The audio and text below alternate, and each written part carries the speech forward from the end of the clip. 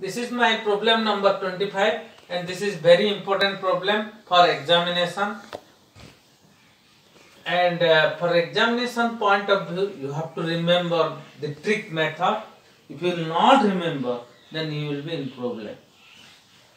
So first I am applying cos inverse x plus cos inverse y. It is given, it is theta. Cos inverse x plus cos inverse y is cos inverse x y minus 1 minus x square root over into 1 minus y square root over is equal to theta. First you have to take this, multiply these two, minus 1 minus this square root over into 1 minus second part square root over. Now take this cos inverse to right side, it becomes cos theta. X by a, y by b. It is very important step in this. It is very important step here. You have to take this to right side and take this to left side, because the total root over part should be on the right side. The total root over part should be on right side. So this is a very important step. If you will miss this step in the exam hall, then you will go on, but no answer you will come to the final point. X by a, y by b minus cos theta whole square is 1 minus x by a square into 1 minus y by b square. It is, if you take the whole square, it becomes a minus b whole square, a square plus b square minus 2ab cos theta. If you multiply this, 1 minus x square by a square minus y square by b square plus x square by a square into y square by b square root over, x square by a square into y square by b square. This part and this part, they are equal, so they cancel each other. Now x square by a square coming to the left side, it becomes the first line, x square by a square, and I am writing minus 2x by a into y by b cos theta plus this to the left side becomes y square by b square, and if you will take this cos square theta to the right side, it becomes 1 minus cos square theta. So it becomes x square by a square minus 2x by a y by b cos theta plus y square by b square is equal to what? Sin square theta. Sometimes in exam this line will come. For the next problem it is also there. So at that step, multiply a square by square to both sides, it becomes, if you multiply a square will cancel, it becomes b square x square minus 2xy a b cos theta plus, if you multiply a square b square, it becomes what? A square y square, and becomes a square b square sin square theta. And it is applicable for the next problem. I am not solving that problem. You will do from your own mind. Okay? Important step. This is the important step. Now sin inverse x plus sin inverse y is equal to sin inverse this much. In every problem, this is the star mark thing. Means you have to remember this thing exactly. Otherwise you can't face the problem. This is sin inverse. You have to convert this to cos inverse. And the formula is cos inverse 1 minus x square by a square.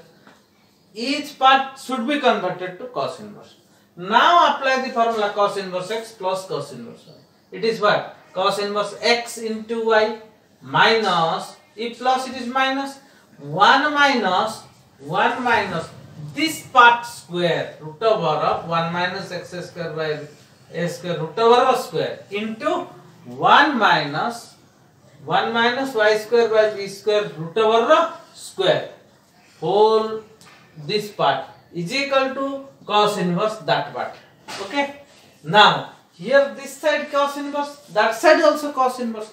Never said we cancel each other. No, I am taking cos to both sides. Then it becomes this and that becomes this. If I will take cos, you should not write it. You should only imply cos inverse this much is equal to cos inverse that much.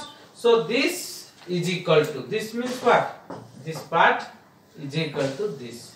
Then what you will do?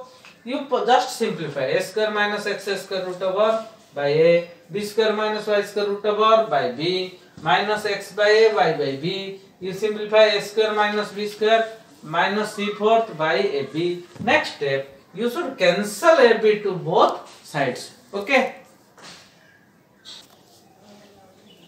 Now look at this problem. This is my answer. We have to reach at this point. And look at here. I am cancelling AB. From there, this is what the first step, last step. And when I cancel, it becomes this. Then what we should do? This is the turning point. So I am putting. Now for this double star mark, look at here. For the answer, what is there? X, y, a square, b square minus c fourth root over. When this 2ab, 2xy into this part will come, if it will go to the right side and it becomes a square. So 2 times of this will happen. Now take this to that side. It is very important. You have to observe it. Take this to that side. Then squaring both sides. You get what? You get the square root, then the root over will go, it becomes multiply this, it becomes this and this x square y square plus 2xy into this plus this. Now what will happen? B square x square minus b square x square minus a square y square. When it will go to the right side, it becomes b square x square plus 2xy a square b square minus c fourth plus a square y square, and this becomes what? When this will come to the left side, it becomes c fourth. Okay. Now for the problem number 28 and sine inverse, I am repeatedly telling to you that it is a very star mark point on this line. First you have to convert to cos inverse, otherwise it will not, you can't reach the problem. Cos inverse xy minus 1 minus this square whole root over into 1 minus y square by b square root over square whole root over is equal to what? Alpha. Then this becomes what? 1 minus x square by a square into 1 minus y square by b square minus, and this becomes for whole square 1 will cancel, minus become plus, it becomes x by a, that becomes y by b, and it becomes what?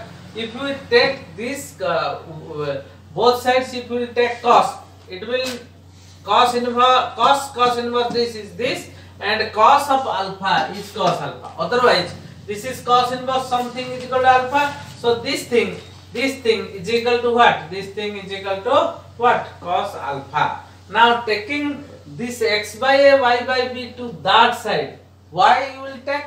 Now look at here, the answer is 2 into x by a, y by b cos alpha.